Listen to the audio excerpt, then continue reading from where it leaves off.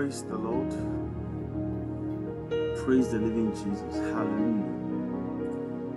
Glory to Jesus. Let us pray. Father, we thank you. Thank you for your love. Thank you because you are a good Father. Thank you because you are a righteous Father. Thank you for your boundless love over our lives. Be thou glorified in the name of Jesus.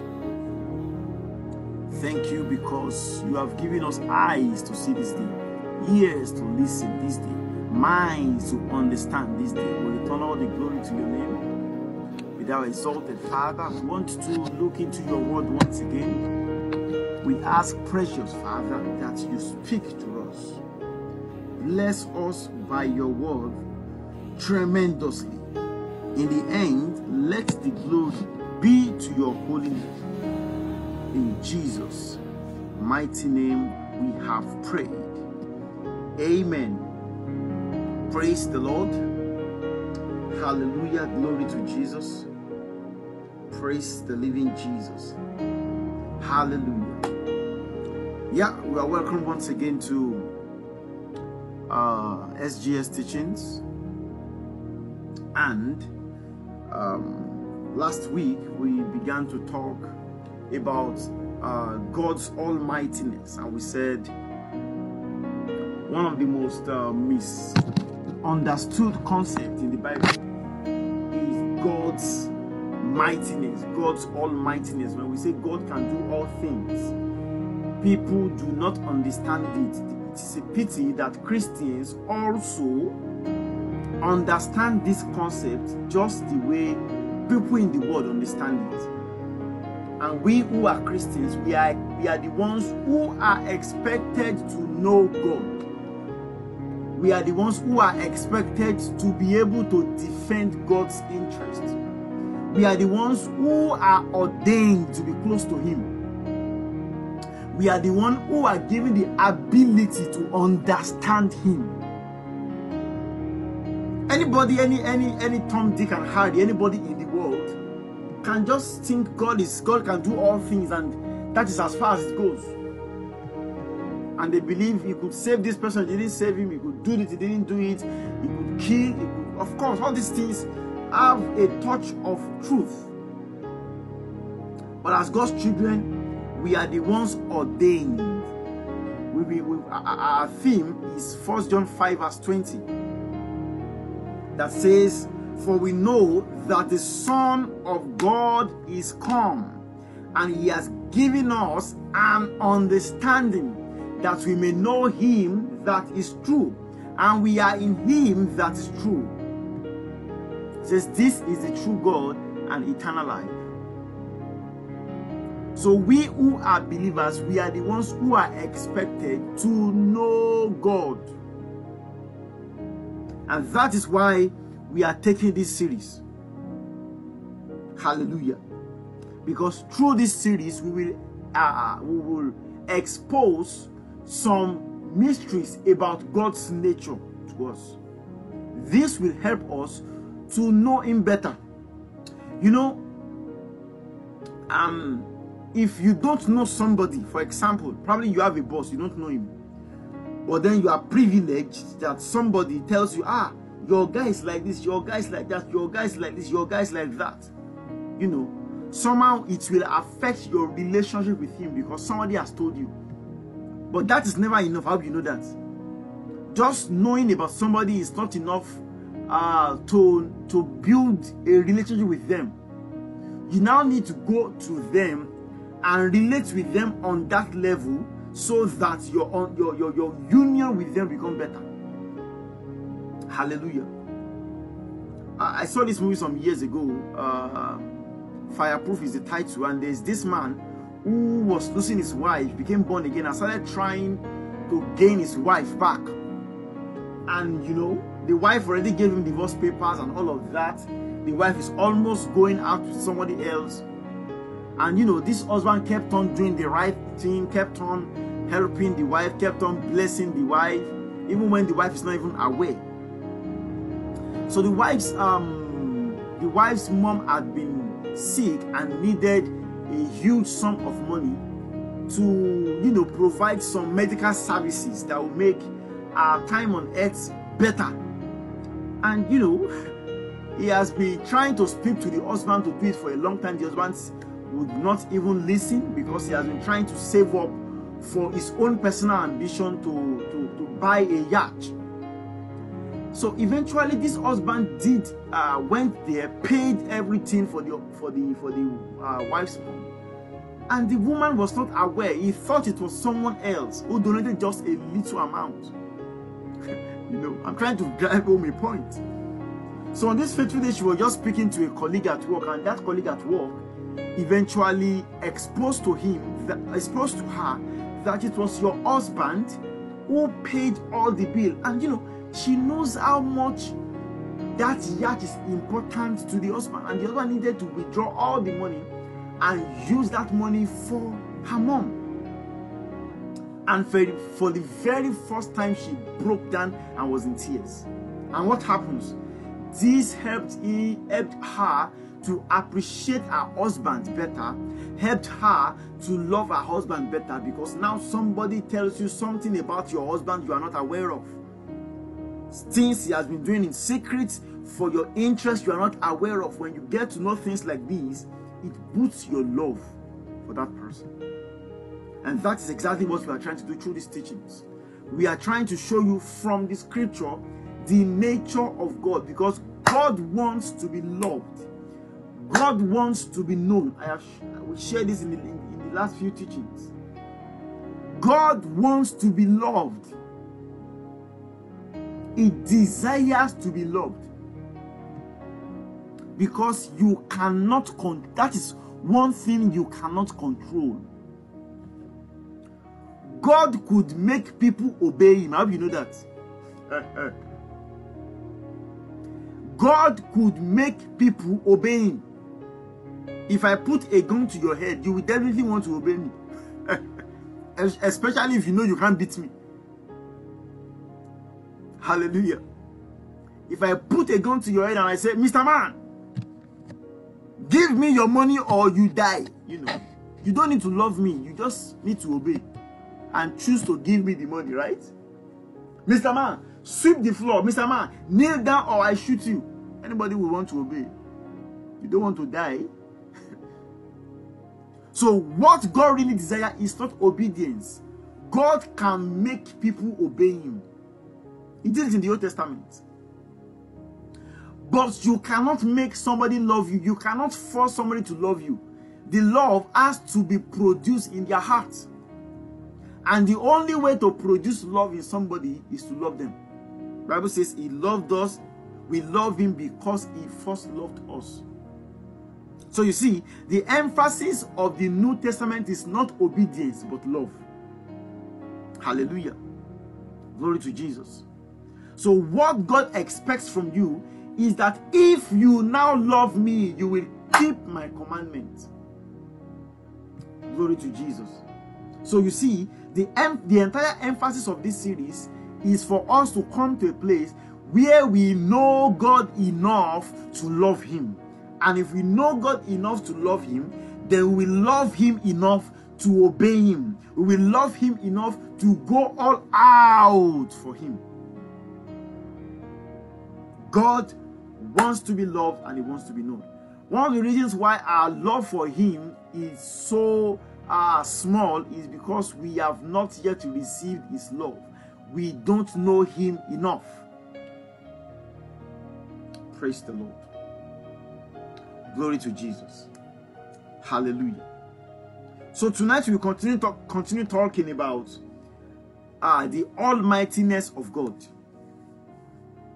Last week we established that we cannot blame God for the things happening on earth today, because he is not the ruler of the earth.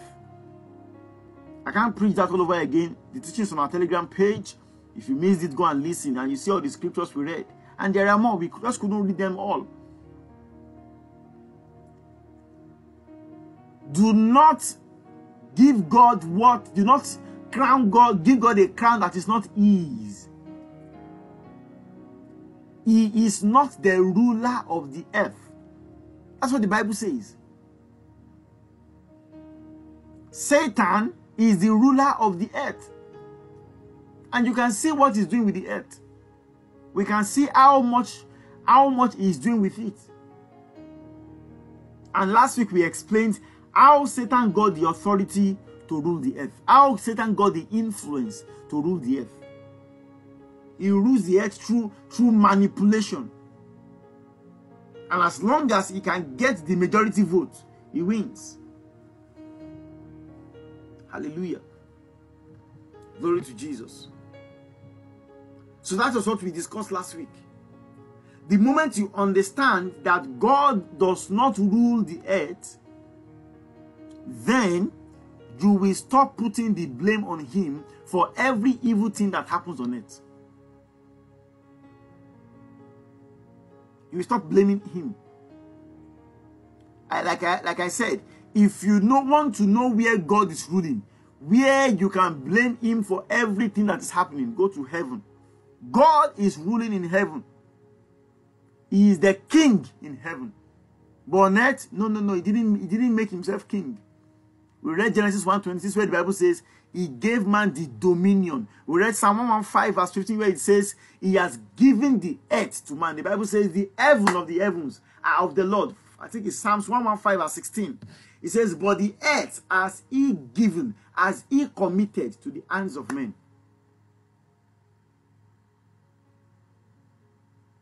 Unbelievers, anytime bad things happen, is God. Good thing happens, is God. There are some good things that was not caused by God, though. They are good, but God didn't sanction it. God did not want it. God did not desire it, but they are good. They are seemingly good to a human being. Let me put it that way. Hallelujah. So when bad things happen, they'll say, that's how God wants it. Islam teaches this to the extreme. Everything is God that allowed it. It's God that permitted it. It's God that did it. Everything, whatever it is that happened, it is God that permitted it. It is God that did it. And you see, this kind of understanding spread also among Christianity. Somebody dies, maybe God uses it for something. A child, a parent, a woman carries a child. A woman carries a child for 9 months. And on the day of delivery, the wife died. The woman died. The child died. They say maybe there's something God did with it. What is God doing with it? That he could not do and still avoid the death of those two lovely people. And sometimes because we prayed and prayed and prayed and we did not see results, we say maybe that's how God wants it. Maybe that is what God wants. Maybe that's how God wants it. And every time we try to achieve things and we can't get it, we say it is God. Every time we try to achieve the same thing and get it, we say it is God. Because we do not understand. The Bible says, don't be ignorant. Understand what the will of God is. There was this woman in the book of Acts that was screaming, these are the servants of the Lord, believe in them. These are the servants of the Lord, believe in them. If it were people in our today's age, they would say that girl is a prophetess. She's a prophet of God. This one knows Jesus. She could not have been saying that if God did not permit it.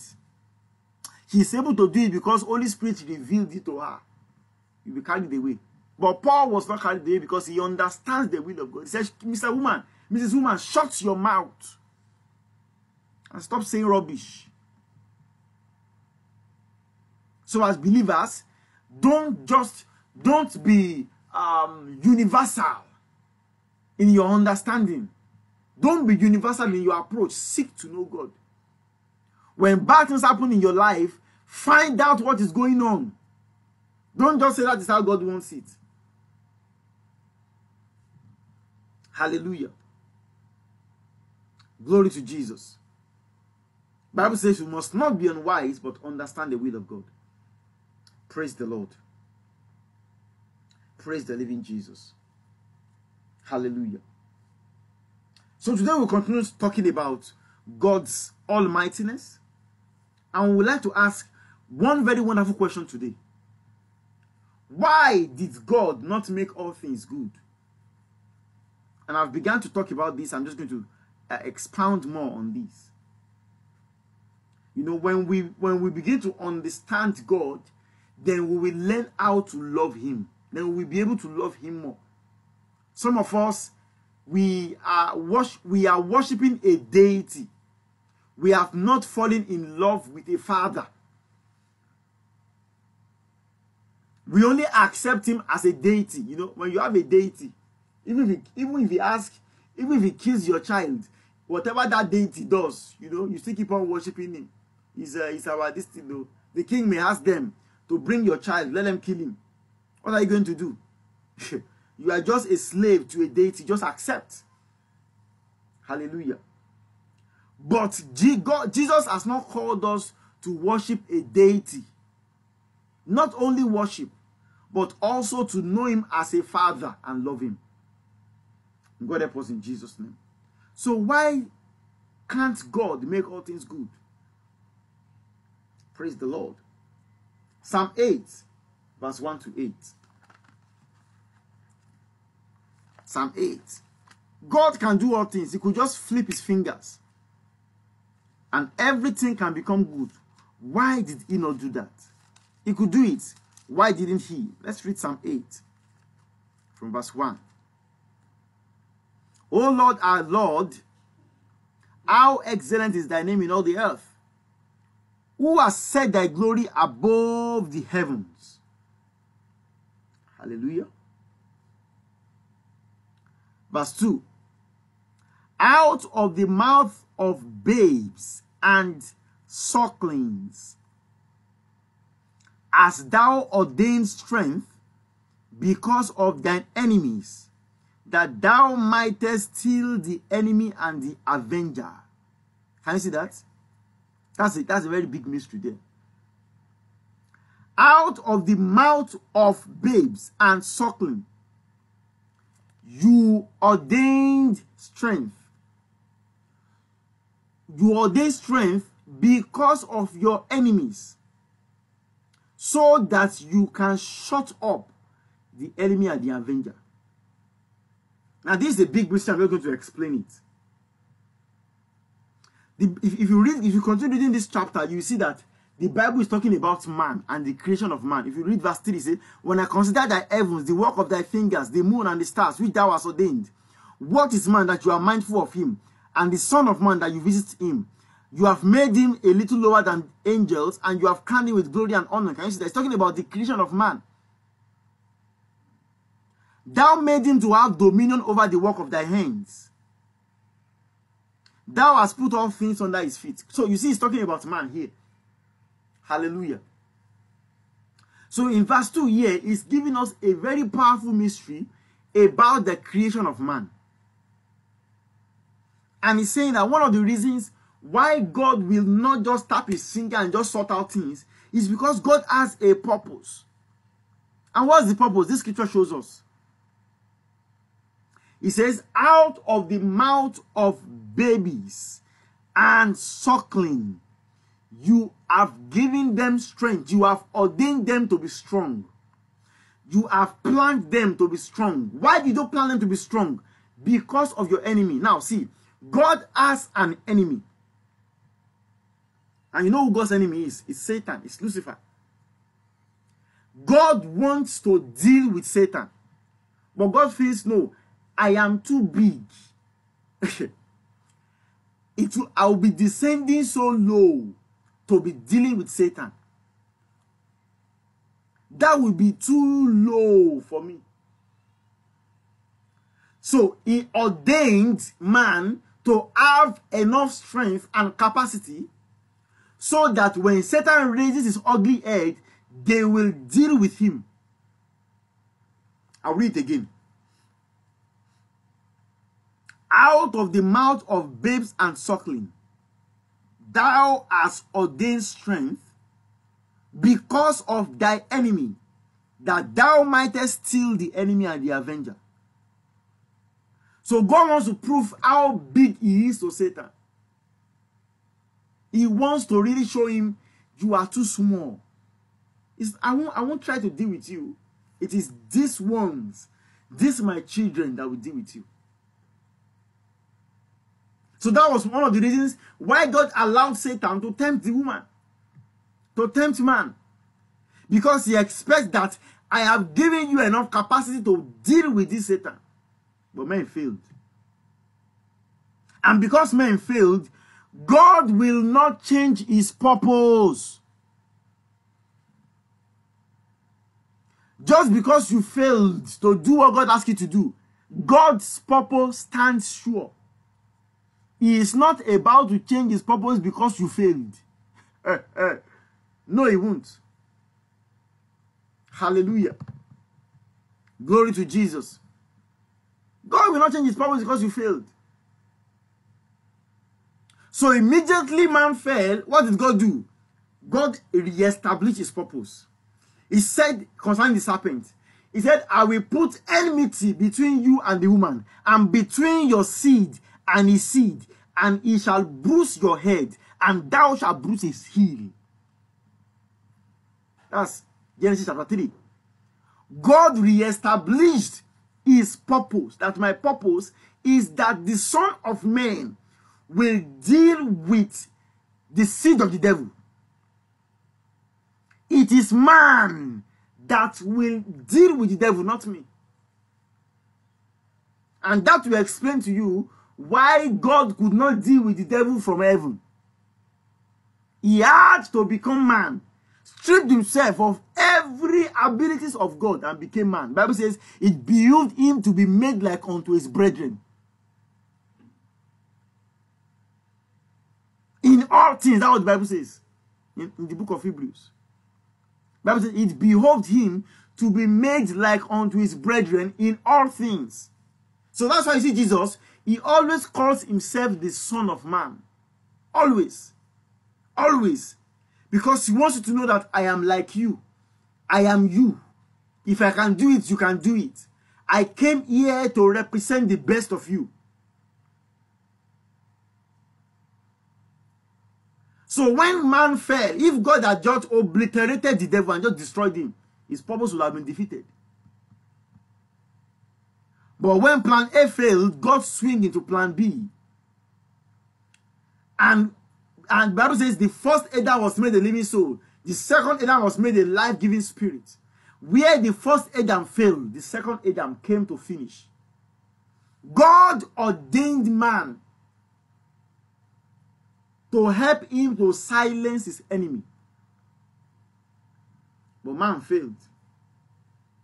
So God needed to become man to prove that men can do it. This is an assignment I gave to men.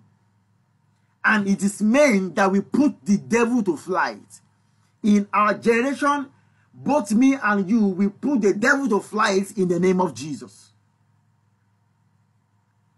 So it is our duty to deal with the devil. That was part of God's ordained plans for our lives. And because Adam failed, God is not about to change his purpose. Hallelujah. The head, who is Jesus, has defeated Satan. Now it is left for the body. The Bible says, sit down at my right hand, till I make your enemies your footstool. Yes, the head, who is Jesus, has defeated the devil. But the whole body must defeat him. God must bruise the devil under our feet shortly.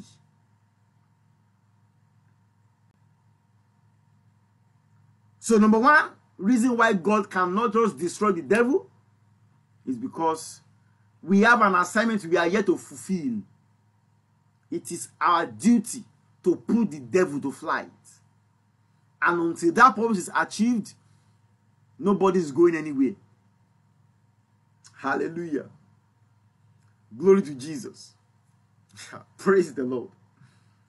So number two, Why did God just tap his finger and make everything good when Adam fell? And let's start over. It's because God loves man and cannot judge Satan without judging man. Now, please understand this.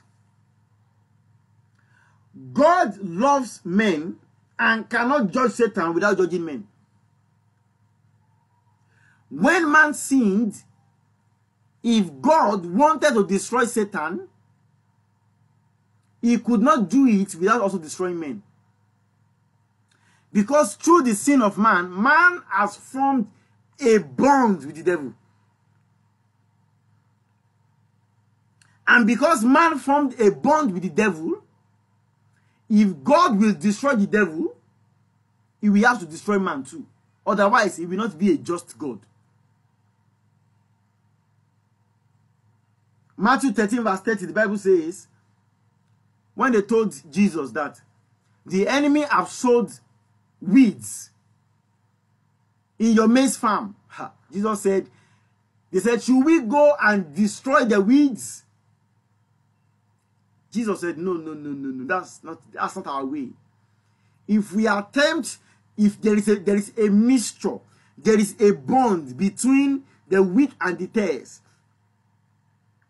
If we attempt to destroy the wheat now, if we are not careful, we will destroy the wheat also. So what did he say? Let them both grow together.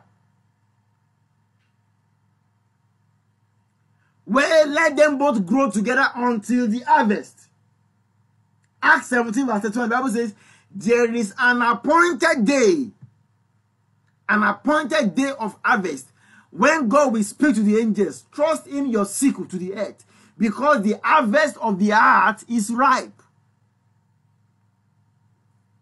A time is coming when God will harvest the earth.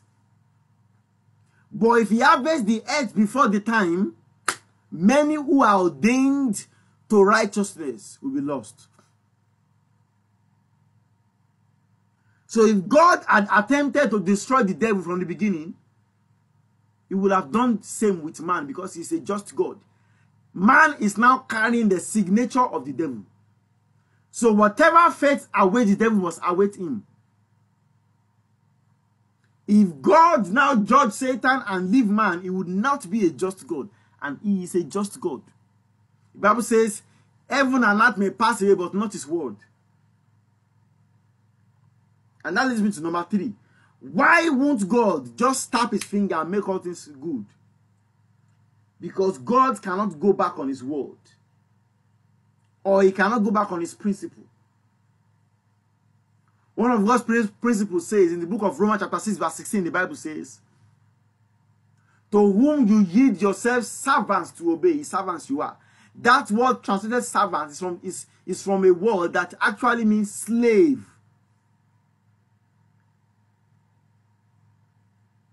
So, Bible says when you obey somebody, you become their slave. That is a principle of God.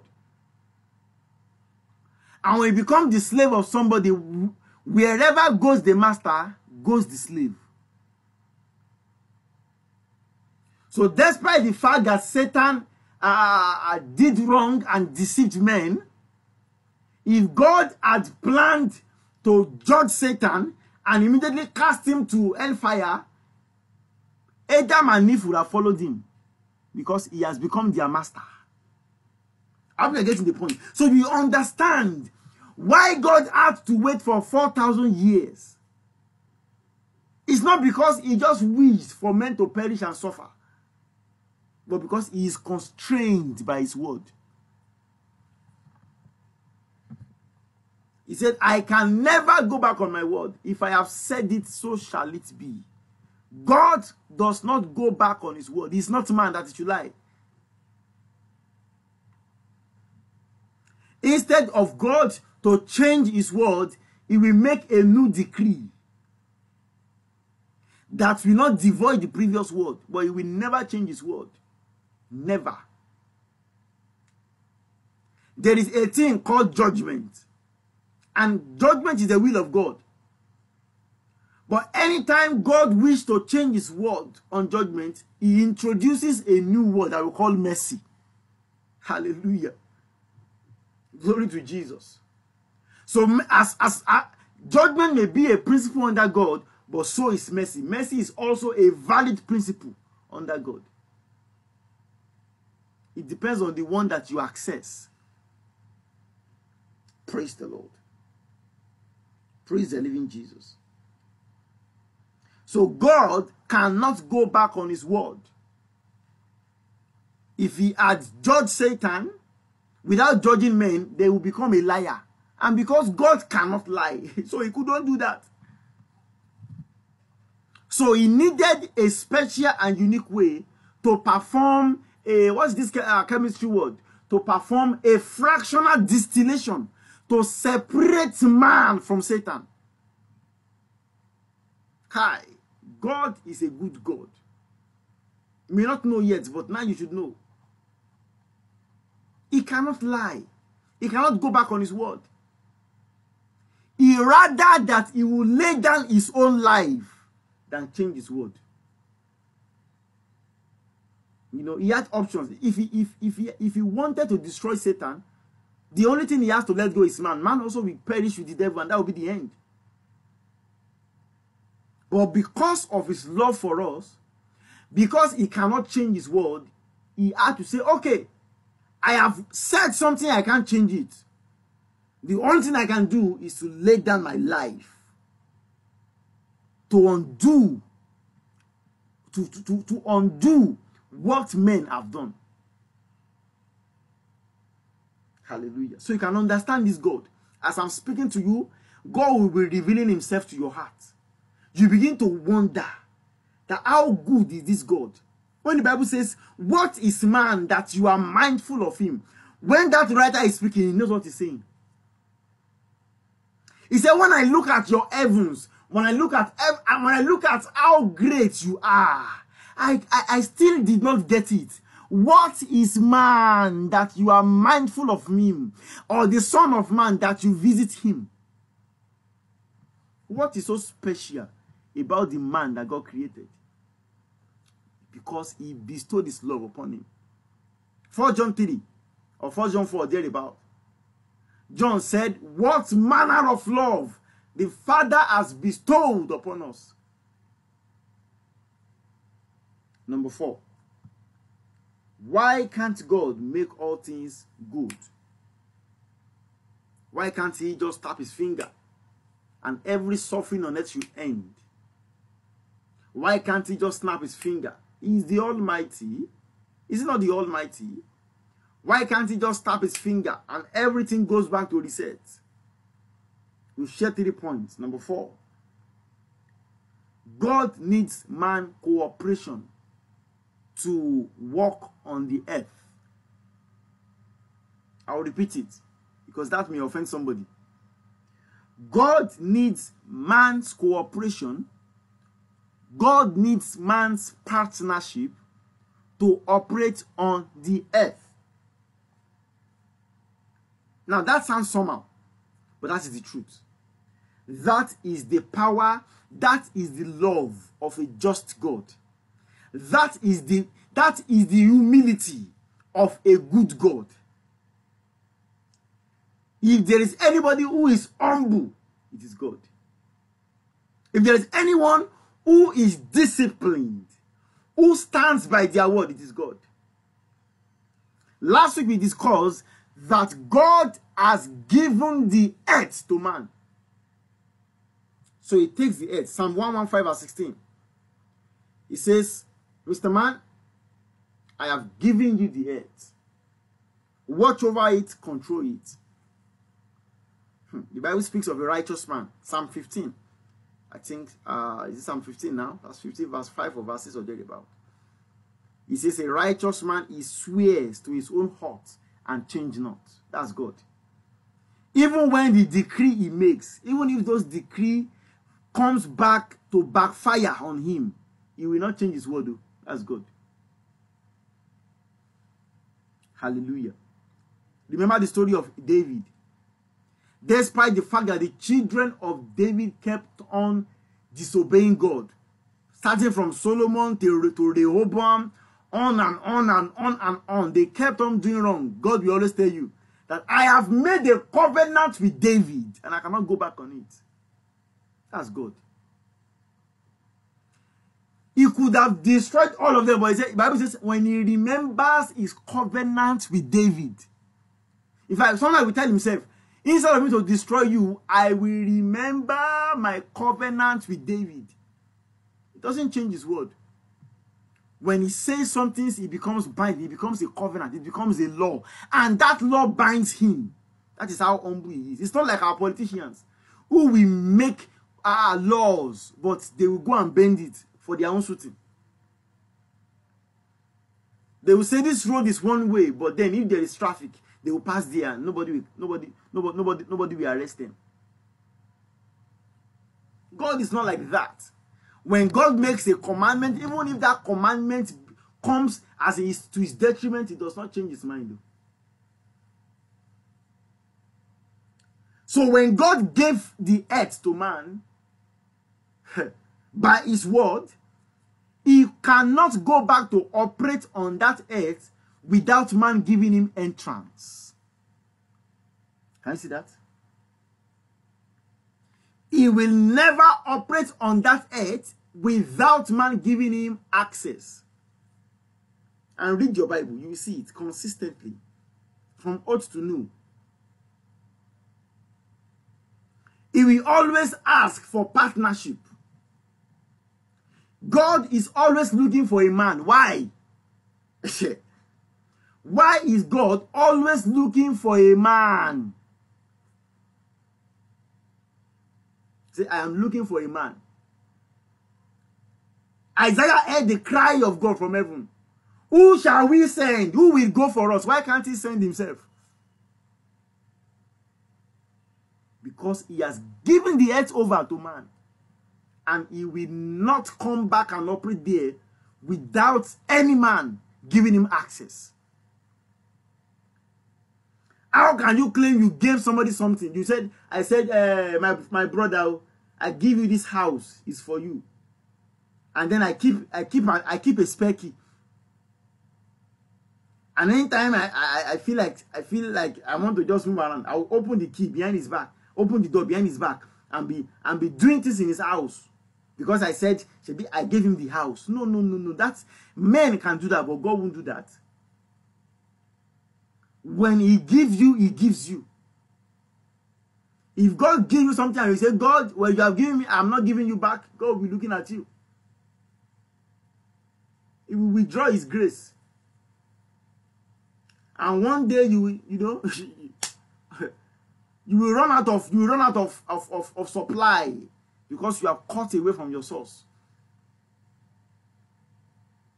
Deuteronomy 7 verse 17. Let's read some scriptures to back up what I just said. The book of Deuteronomy. God made a very huge statement here. If you are not reading KJV, you may not get it properly. Because some other versions twisted that scripture. Deuteronomy 7 verse 17. God was speaking here. He said, okay, let me read from verse 16 so you can get the point. He said, and you will consume all the people which the Lord thy God will deliver thee. Your eye shall have no pity upon them. Neither shalt thou serve their gods, for they will be a snare unto thee. Now see what verse 17 says. It says, but if you shall say in your heart that these nations are more than me, God says, then how can I dispossess them? Can you see that? God just told the Israelites that I have ordained you. My plan and purpose for you is to destroy every country that comes your way. But he says, but if you suddenly now say in your heart that, these nations, they are more than me, these nations can defeat me, God says, you make me powerless in dispossessing them. I won't be able to help you. Yes, it is my plan to destroy these nations. Yes, it is my plan to give them to you. But if you in your heart, you say that these nations, they are bigger than you, then I'm sorry, I won't be able to help you. Despite the fact that it is my will, despite the fact that it is my plan, because you believe wrongly, you will fold my hands from helping you. And what happened in the book of Numbers, chapter 13, verse 28 to 33. Numbers chapter 13, 28 to 33. That's exactly what happened. Moses sent 12 spies to spy on the land of the giants, on their Canaan. When they came back, you know the story. 10 said, no, they all said, it is a good land. The land is flowing with milk and honey. As a matter of fact, the fruits there are very big. Everything very beautiful. In fact, but they bought. They said, but there are giants in the land. They said, those giants, we are before them like grasshoppers. We are like grasshoppers before them. And they begin to cry and begin to say, hey, no, we can't go. And you know that God was angry with that generation. As you have said, that's what you are going to get. You have said that these nations are greater than you.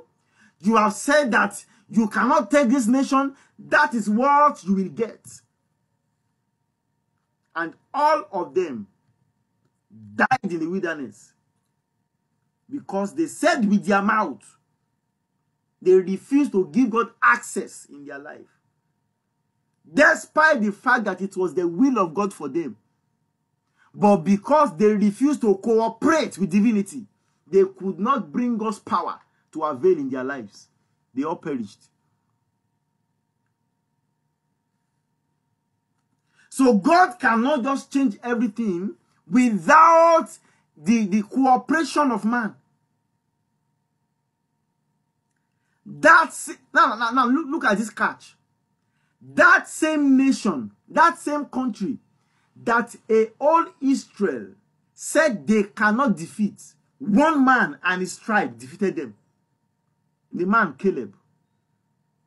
In Joshua 14 verse 6 to 15, he was at the age of 85 or 80 or thereabout.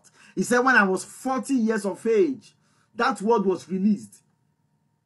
And I am still strong enough. The word of God kept him strong and fighting and agile till 85.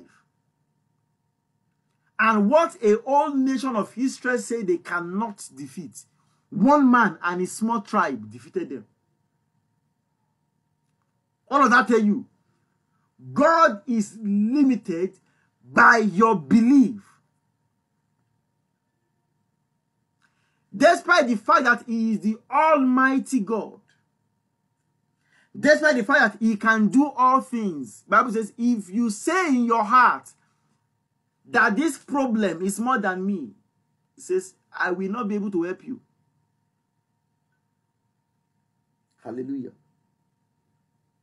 Praise the living Jesus. Glory to Jesus. So when we talk about God's almightiness, you must understand the scope. Otherwise, you will not be able to fellowship accordingly with your Father. How can you fellowship with a God who watch children die hungry? How can you claim somebody is your father and there are thousands of people dying every year of malaria? Children. Over 600,000 children die yearly of malaria, and your God did not do anything about it, and he can do it.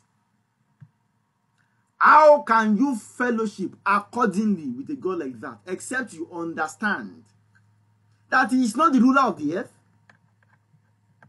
That God is willing to heal all those people only if he sees somebody that will cooperate with him. Hallelujah. Glory to Jesus. God needs your cooperation, and he needs the cooperation man on this side of the universe to exact and enforce his will. Let's read Psalm 78, verse 41. Very powerful. You need to know them by heart. Otherwise, what I mean will look like nonsense to you. It is yourself.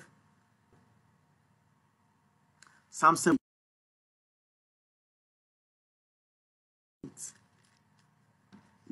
The Bible gives us clues here about the nature of God. Psalm 78, verse 41. Now listen.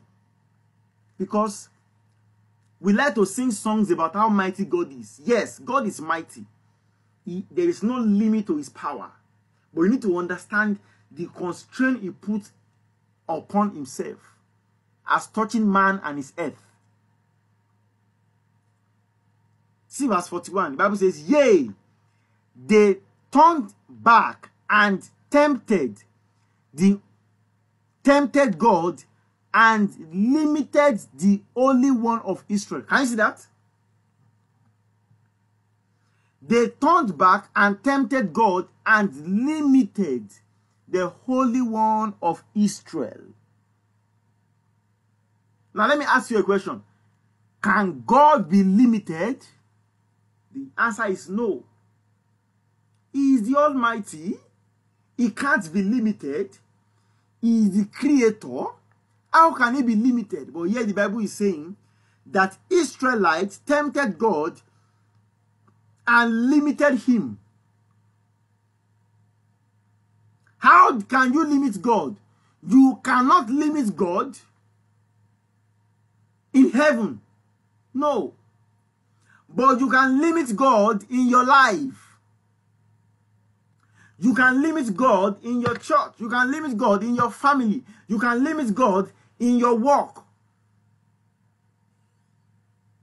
You can limit the influence of God in your life if you don't open the door for him to operate. That is why Jesus told us in Matthew chapter 6, verse 10. Matthew 6, verse 10. Jesus said, pray. Let one of your prayers be, let your kingdom come and let your will be done. Many of us believe that everything that happens on earth is the will of God. If that is the case, then Jesus will not ask us to pray that the will of God should be done on earth. Get that.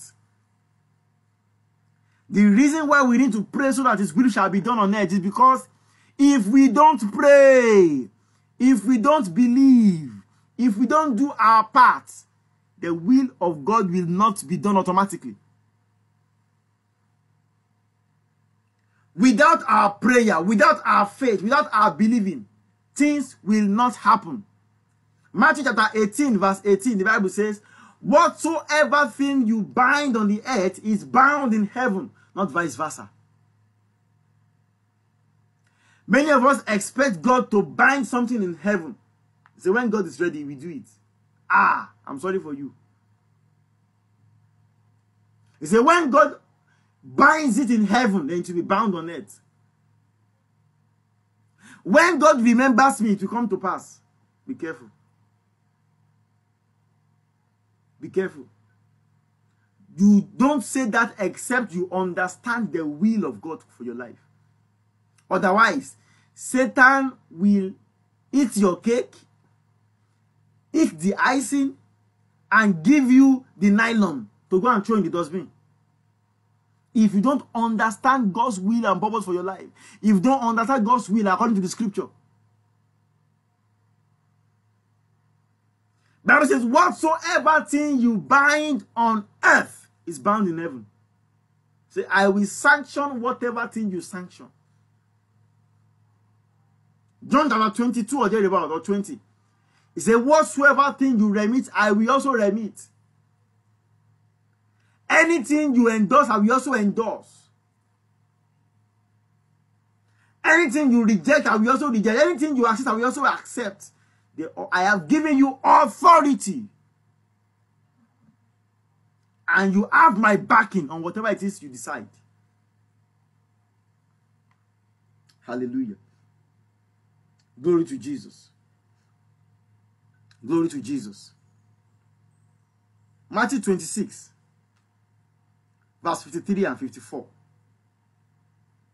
Matthew 26, let's just read it as we begin to try and close. Matthew 26,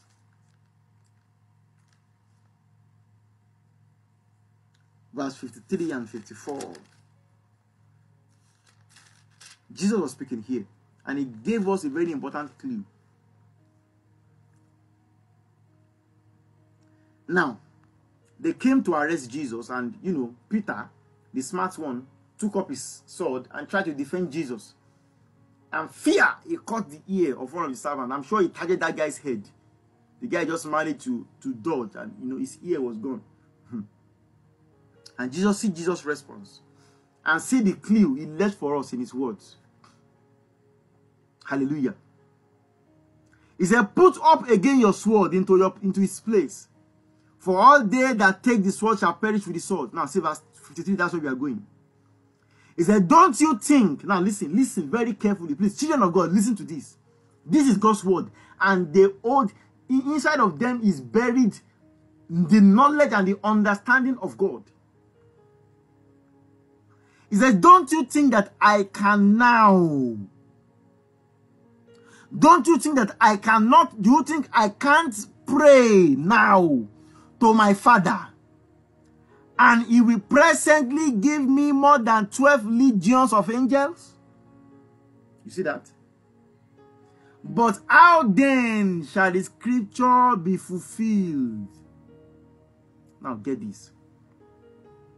Jesus said, Peter, stop fighting. If I wanted to fight, I would tell my Father to give me thousands of angels, and they will defend me, and my Father will give me. He said, but if I should do it, the word of God will not be fulfilled. Now, this is what I want you to get. Jesus said, I can ask my Father, and my Father will answer me. Meaning that I can ask my Father for something that is not his perfect will. God's perfect will is for Jesus to go to the cross. But Jesus said, I can also pray to my Father, and he will give me angels that will defend me, and my Father will give me, despite the fact that that is not his perfect will. Because I ask him, he will give me. Hallelujah. Can you see that? Many of our prayer points, they get answered, but they are not in perfect will with God. They are not in accordance with the will of God. This morning I went to minister in church, and 2 couples came to me, and one of them wanted me to pray for her, and she said she wants to redeploy back to, I think, Calabar or thereabout, that she has been offered a job in Calabar as a lecturer, and she wants to go back there, and she wants to be redeployed back there. I was actually tired because I needed to go and do some other things, and I just needed to break that discussion quickly. Otherwise, I would have schooled her on understanding the will of God. Many of us, we don't want the will of God, we just want our will. And when you live like that, you drag yourself to a place where God does not want for you, and you end up miserable. It is only in the center of God's will that you find everything that God wants. That is where God will send your allocation. Praise the Lord. I just prayed with her and just let her go. Hallelujah. Glory to Jesus.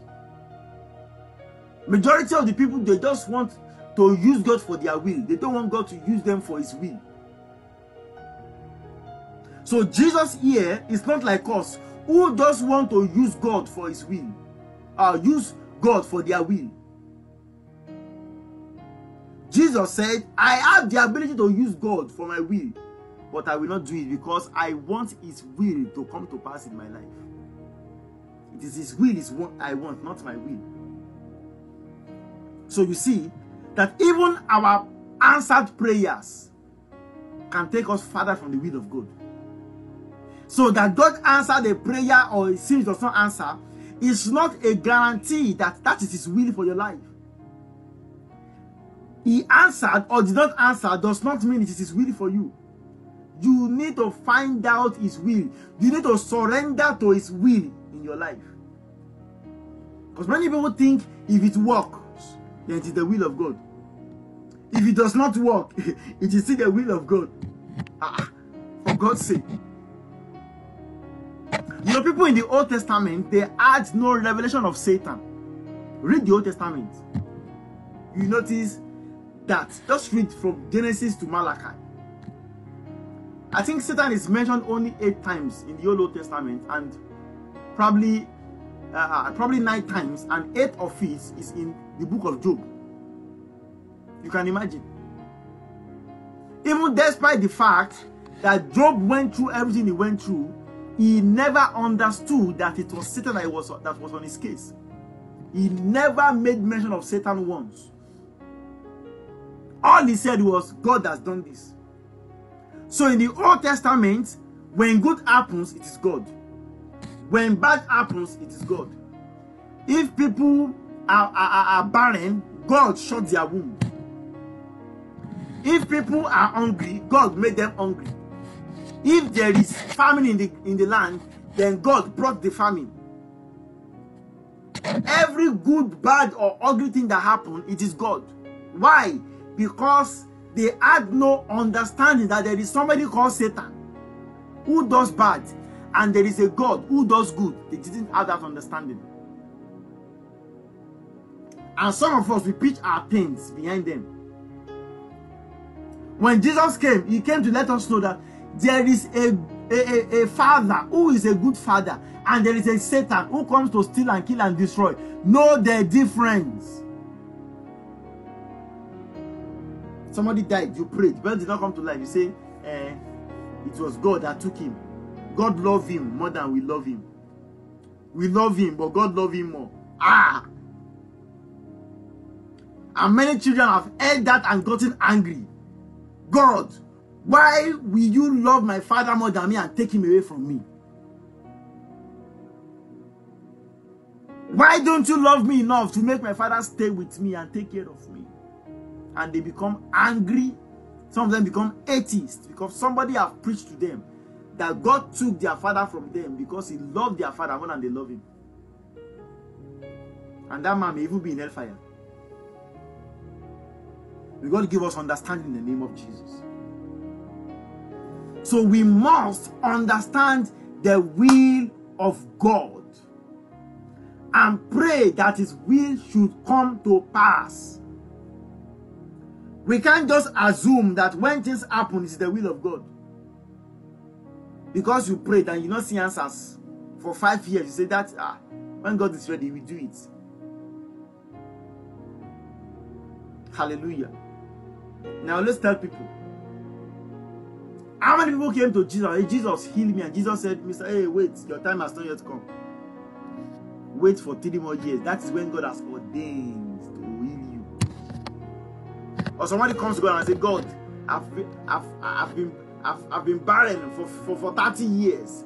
And Jesus says, yes, your appointed time is the 35th year. So wait for your time. No. Everyone who comes to him, they get their result instantly. Just because we don't have many people like Jesus on earth, we blame God for doing many wrongs. We blame God for not answering our prayers. We blame God for not removing sorrow in our lives. Let this mind be in you. Reorientate your knowledge of God. It will help you to fellowship better with him. It will help you to love him the more. It will help you to appreciate him the more. It will help you to worship Him in spirit and in truth. Many of us are worshiping God in the flesh and in lies. You will not be able to worship God appropriately if you don't know the truth about Him. The Son of Man has come, and He has given us an understanding that we may know Him that is true. Let's bow down our heads for prayer. Father, we thank you.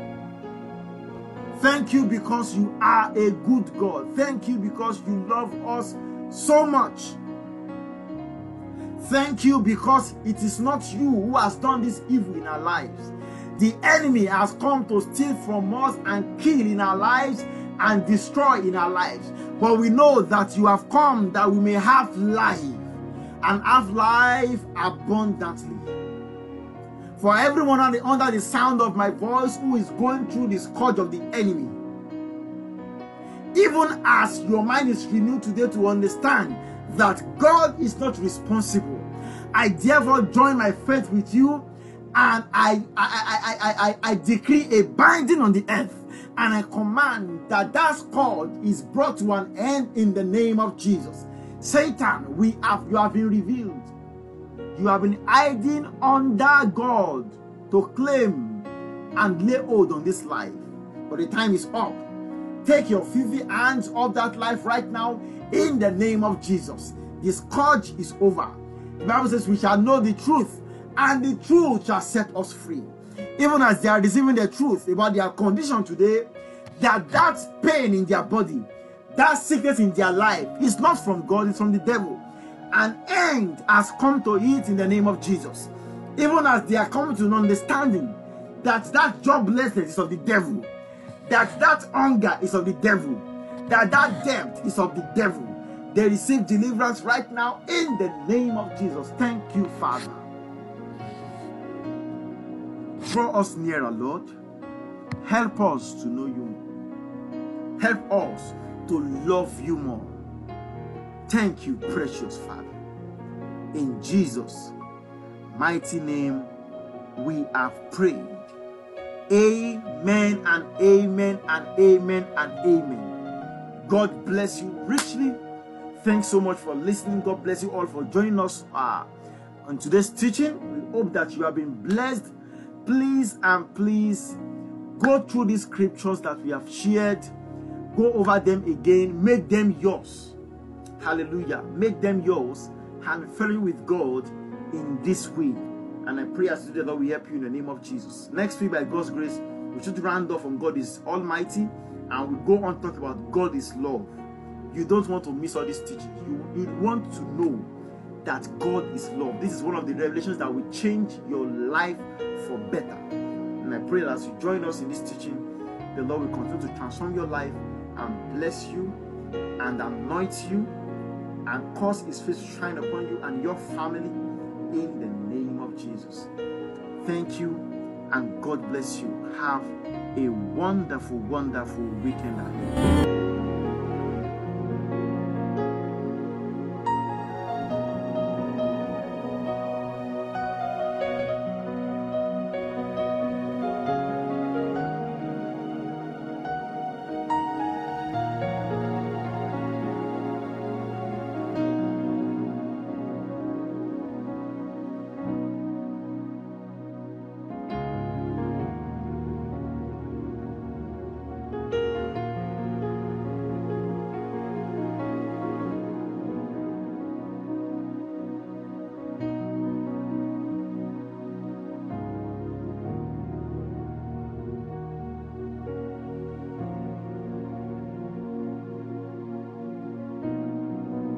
Glory to Jesus.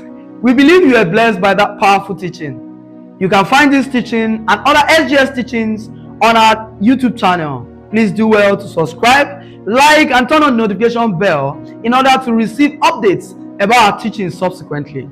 You can also find the compressed audio version of this teaching and other SGS teachings on our website and Telegram platform. Do well to drop your questions and comments immediately after the broadcast. You can also join us every Wednesdays and Fridays at 6 p.m. as we'll be learning at the feet of Jesus. Remain blessed. Shalom.